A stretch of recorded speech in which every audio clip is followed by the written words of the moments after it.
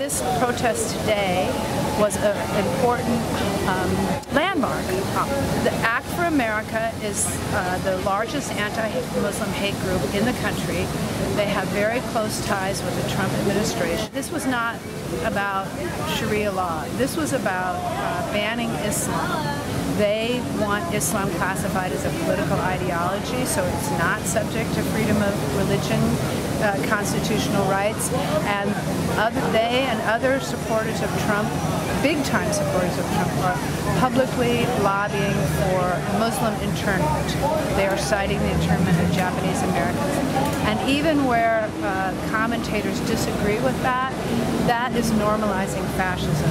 To act like that is a reasonable position that you can debate. No, it is completely fascist. So we were at the People's Summit yesterday to talk about that, and we were really urging people to come today. Look, take a break from this, okay? We didn't choose this date. They chose it, the fascists do. But if we don't stand up to them every time, honestly, especially in a city like Chicago, I'm just calling on people at the People's Summit to come to grips with this and not pretend that we're going to build a better world without stopping the fascism. I didn't make it last year, but I was taken aback by how there's like 25 different permutations of Bernie Sanders supporters.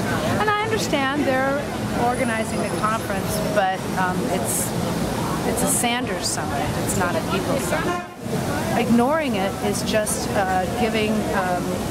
disarming people from actually understanding what needs to happen. We can't wish them away. And if we don't confront the reality, you know what? We're going to be like the good Germans.